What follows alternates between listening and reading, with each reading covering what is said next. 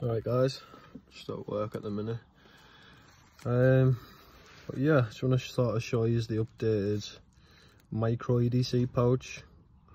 So basically I've just sort of finished work. I've got one more daft little job to do.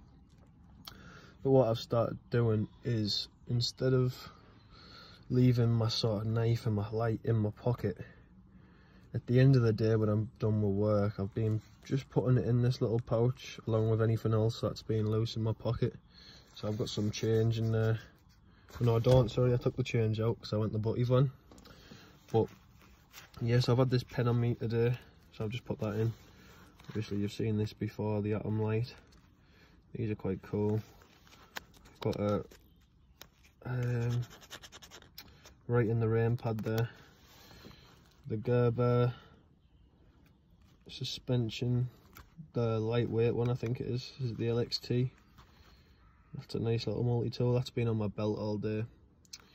My Civi's Kiwi, Civi Knives Kiwi, that's cool, you've seen that as well. That's got like a 3D printed paracord bead on there, which I like. Then we have the Burt's Bees lip balm, along with my flashlight, the Lumen Top AA EDC light, and that all fits together nice in this pouch. So as you can see there, that is the pouch when it is fully closed and zipped up.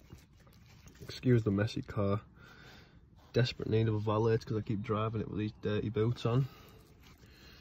But yeah, that is the pouch. It's not the streamliner stuff pouches at the minute. It's that multi-tool, but I like to just have all my gear in one place.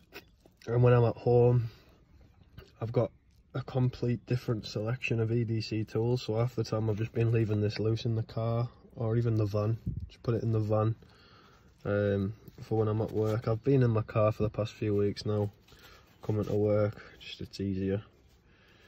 But yeah, I just wanted to sort of share that with you as an updated one. If you haven't got one of these pouches, pick them up cheap enough, about 15-20 quid tops, eBay or Amazon, and you're good to go. My keys, before I forget, there's nothing really changed. Still got the Niglo, the paracord, and the Nite Ize doohickey tool. And then one last one then, I've got this little crystal thing. I can't remember the name of this now, but that's been everywhere with me. My girlfriend actually picked this up for me from somewhere, but yeah, that's really cool. And I just want to show you this. I have changed my EDC bag. It is I've been using the Osprey Kaiser, I think that's how you pronounce that. And I'll do another rundown of my pack if you are interested. I just sort of went to a grey man's style backpack for work at the minute. I do still have the 511 pack in the back, but that's got a different set of gear in at the minute. It's got some day hiking stuff in and all that. But yeah, I'll do a separate video on this if you are interested.